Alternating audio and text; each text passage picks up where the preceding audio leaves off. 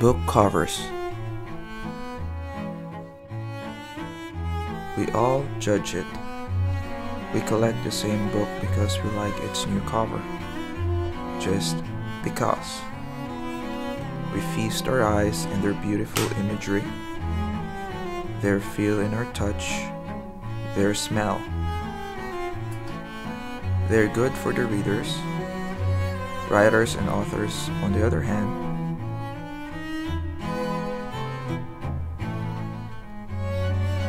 as indie authors who have no clue on how to compile a book by our own, hard times are in our way. A difficult task to complete all the literary aspects of such incredible feat. We finished the whole book, edited it, poured our heart and soul and blood just to make it perfect. But then we are stopped by one thing. A thing that people would see first and judge it by only a millisecond. A thing, in all shapes and form, has no literary elements to it. Only pure advertising art.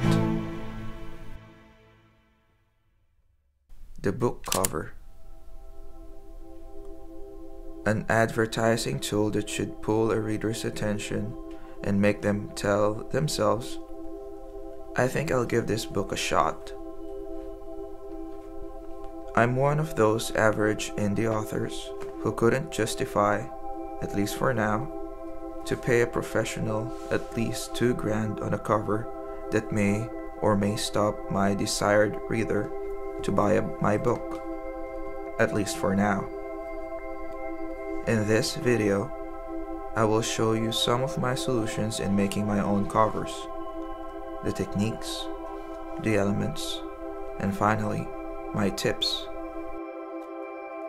But first, just a disclaimer, I dabbled in digital art almost the same time I dabbled in indie writing. I have observed the book cover trends in bookstores in the genre I'm writing for years.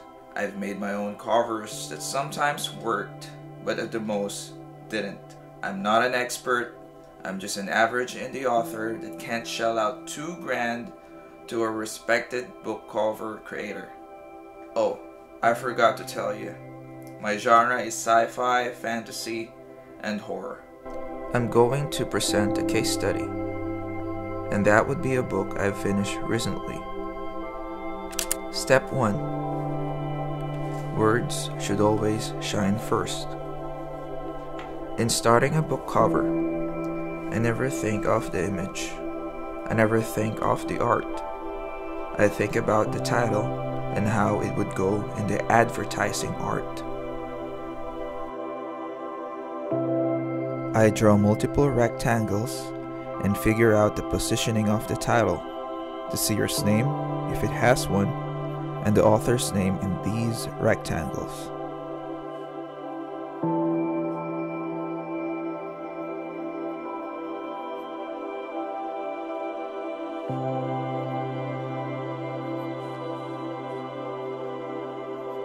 Once I'm done, I search for a proper font for it.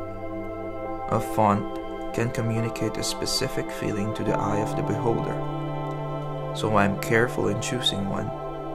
This book of mine is fantasy soft horror, and I'm planning the book cover to be somehow inspired by Stephen King's books. So I chose.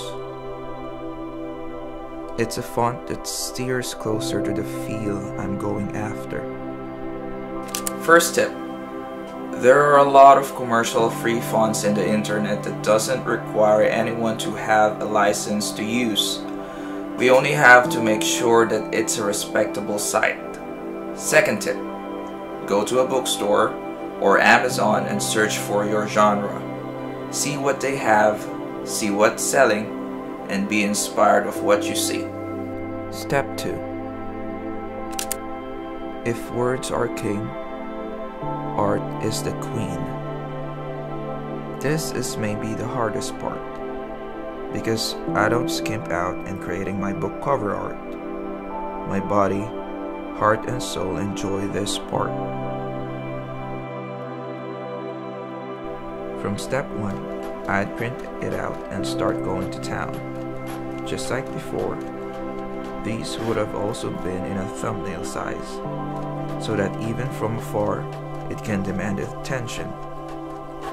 I'd draw on them, experiment with the composition of the art, until one of the compositions feels right to me.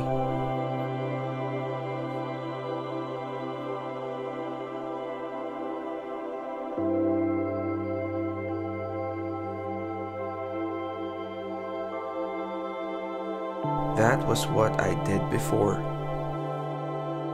Here comes my third tip, and it hurts me in saying this, but I need to, for us indie authors to have a little of a fighting chance.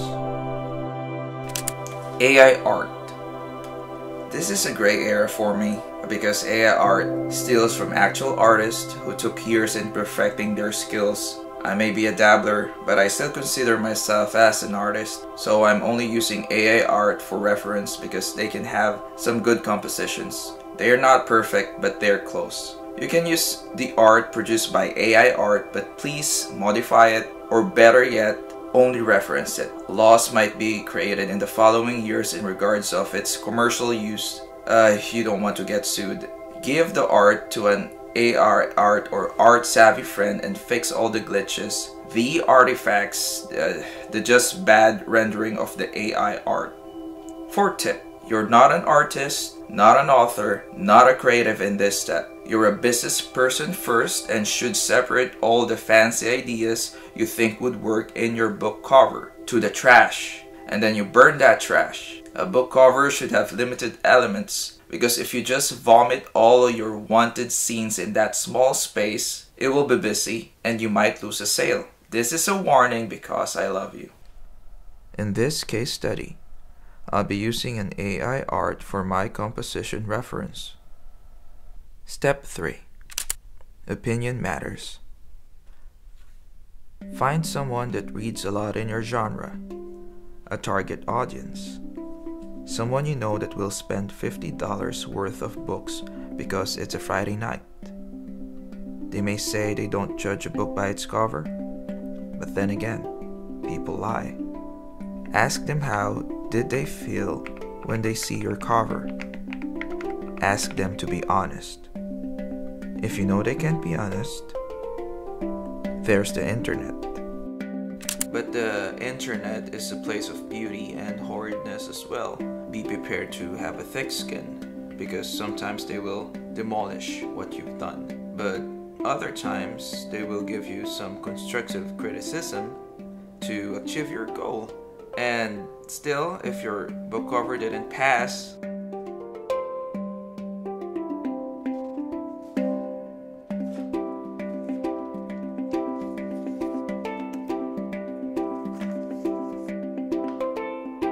throw it in the trash and burn it.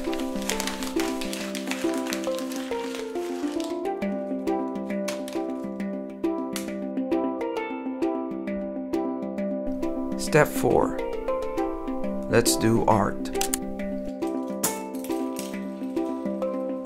Now, we've chosen the AI art image. Let's party.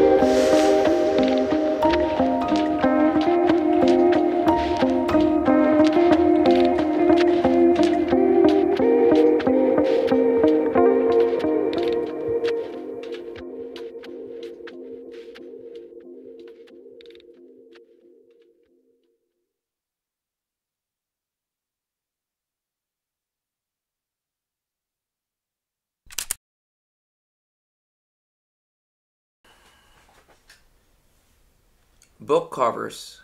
Your book cover.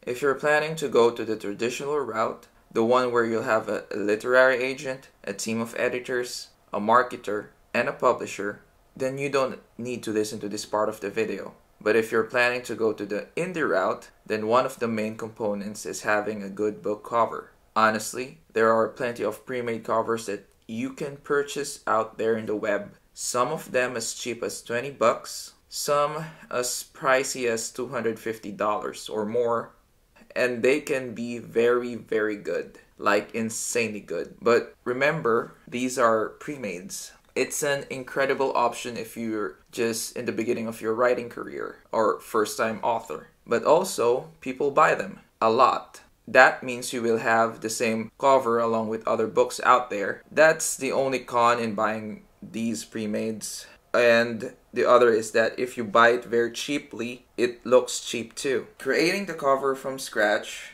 as you can see, is a lot of work, especially if your genres are sci-fi and fantasy. You need a unique cover art that is tailor-made for your book, something that shouts and demands attention.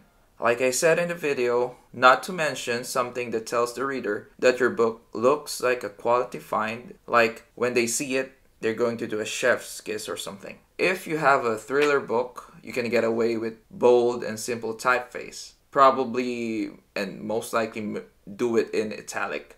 If your sci-fi or fantasy book has a thriller element to it, you still can get away with minimal illustration in the cover, as long as the thriller element is the main soul of your book. Thing is, you should really research your genre before you even start your cover. Drama, romance, YA, nonfiction, all of these have their own schools of thought regarding their cover creation. I digress.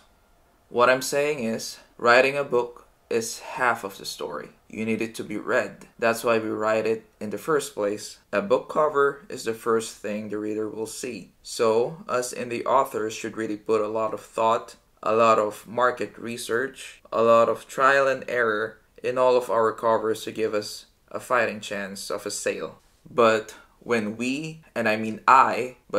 I have an ample disposable income to pay an actual artist to do my covers, $2,000, then I will pay her.